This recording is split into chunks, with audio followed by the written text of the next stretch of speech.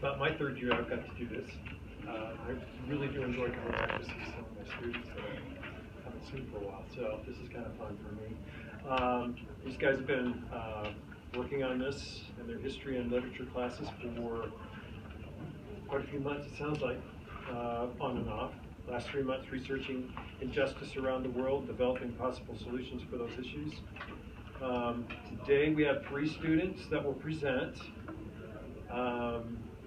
Out of respect for them, we'd ask that we silence your cell phones. I've got mine silenced, but who knows? I'm not totally adept with all that. My suggestion is they're going to all 3 present because we want to make sure we have enough time. And then at the end, after all 3 have presented, then they will come forward and we'll have an opportunity to ask questions. So my suggestion would be as you listen, feel free to write down questions that you might have for these gentlemen when they're finished. Okay, they'll introduce themselves to you and their topics. And Cooper, I'm going to go back there and close that door so I don't get distracted. And at that point we can begin.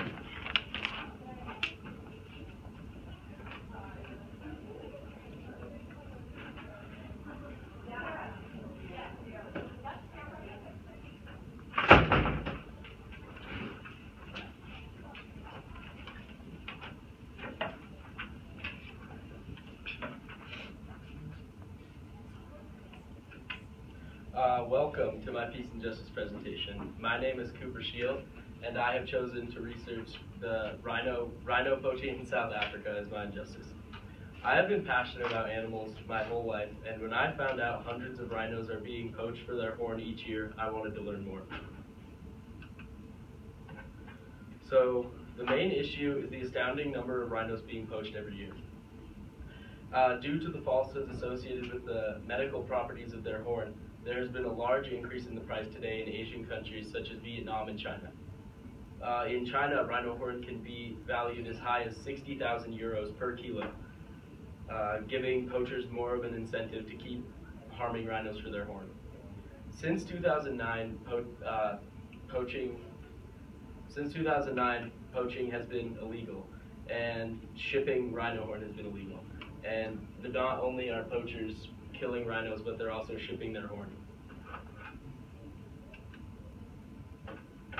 So how many rhinos are left in South Africa today? South Africa is home to 80% of the world's rhino population, and this shows because there's so many rhino poachings happening in South Africa. And there's only between 17,000 and 19,000 white rhinos left, and between 5,000 and 6,000 black rhinos left. To put this in perspective, there were 70,000 black rhinos in 1970, and that is almost as 65,000 rhinos poached in just a couple decades. So most poachings take place in Kruger National Park, where there is 19,485 kilometers protected habitat. And although this is protected habitat, it is very easy for poachers to kill rhinos here because it is so spread out and there is a limited number of rangers protecting the area. Another startling statistic is that there have been 8,000 rhinos poached in less than a decade, and that's a 9,000% increase between 2007 and 2014. And this shows that there's still a lot of work that needs to be done for this crisis to be brought to justice. And here's a video of Kruger National Park. Although there are thousands of rhinos living in South Africa, their existence is threatened. Our rhino population in Kruger is endangered because of the high value of the asset for the rhino horn in Southeast Asia. In many Asian countries, rhino horn is held to have healing properties. In China, it can reach up to 60,000 euro per kilo on the black market. On the African continent, the effect of this trade is dramatic. Every day in the Kruger National Park, investigators are out locating and examining slaughtered, dehorned animals. They look for the bullets to trace them back to the weapons and the perpetrators, and they take DNA samples. If it happens that the rhino being recovered somewhere else, it can, with the profiling, we know that this rhino was killed in Kruger on these coordinates. The situation has worsened over the past few years. In 2015, poachers killed 728 rhinos, And although this number was reduced in 2016, in the national park there are still, on average, 2 rhinos killed every day. There are so many poachers today. We want a really good team that can react at anywhere, day or night. In a helicopter, in a Polaris, on foot, on a bicycle, from a vehicle. Bruce Leslie has worked in the Kruger National Park for 21 years. He heads up a special unit of rangers who track down poachers, arrest them, and hand them over to the police. The rangers and their specially trained dogs make up a perfect team. When poachers are spotted, mostly by helicopter patrols, a report is sent back to the control center in Skukuza. The rangers have to act before the poachers can strike. A special vehicle is deployed to get to the reported site. The rangers have to be on their guard, not only against the armed poachers, but also against animals.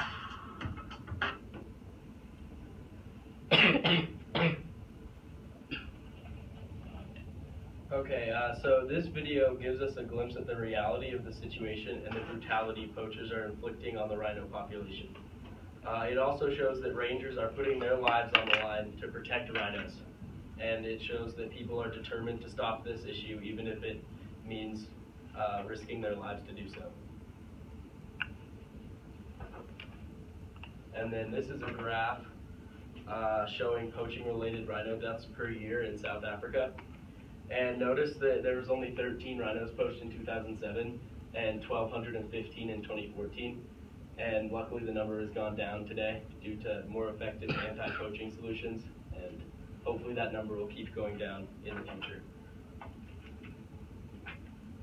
So why do people poach? Poachers are usually very poor and use poaching as their main source of income. They rely on the sale of rhino horn to support their families. The main reason South Africa is targeted for poachers is due to the poor economy and large amount of rhinos inhabiting the area.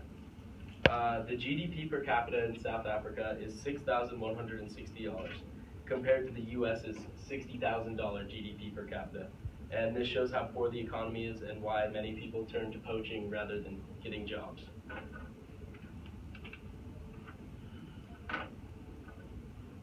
So, what is the use of rhino horn? What is rhino horn used for? Rhino horn is mainly used for decorations and carving such as bowls, plates, chopsticks, and many people believe it has medical values that can go anywhere from curing cancer to just helping with overall health. And it is also a status symbol in many Asian countries such as Vietnam and China, and wealthy business elites use it to display a sense of superiority over their competition. So what are some solutions to this crisis? The first solution that I found was tracking dogs, and the use of tracking dogs has been proven effective and can find poachers in the field. Dogs can find poachers in the field by sniffing them out. They can also be trained to smell rhino horn and find areas where rhino horn is being stored before it is sold to Asian countries, before poachers can get the income from that exchange back. And the second solution that is being implemented is the use of drones, and drones can be outfitted with thermal cameras to pick up heat signatures from the air, and if drones find poachers, rangers and dogs can be deployed on foot to find them in rangers and things like that. And then the third solution is educating the public, and if people in Asian countries can be educated on what poachers do to rhinos to get their horn, maybe it would influence people not to poach rhinos anymore. And the final solution is to stop the export of rhino horn. And if the horn can be confiscated before it is shipped out, there would be no more incentive for poachers to kill the rhinos, and therefore they would not be paid. So, okay, how can you help? The first way you can help this issue is by donating. All three of these organizations here, Endangered Wildlife Trust, International Rhino Foundation, and Save the Rhino, all have donation boxes set up on their website, and your investment would go towards helping ranger accommodations like mattresses, getting blankets, boots, and even tracking devices for rhinos in the field. The second way you can help is by just spreading the word, and something as simple as just wearing a t-shirt and talking to friends and family about this injustice could help bring awareness to it and help stop it. And if you're really feeling inspired after this presentation, you could volunteer. all of these websites have a page where there's contact information that you can call and try to volunteer and help as much as you can.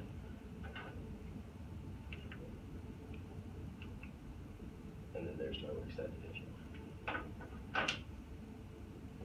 So, anyway, there's my works cited, and you can have, if anyone would like a works cited, I have a couple more printed out, and yeah, thank you for coming.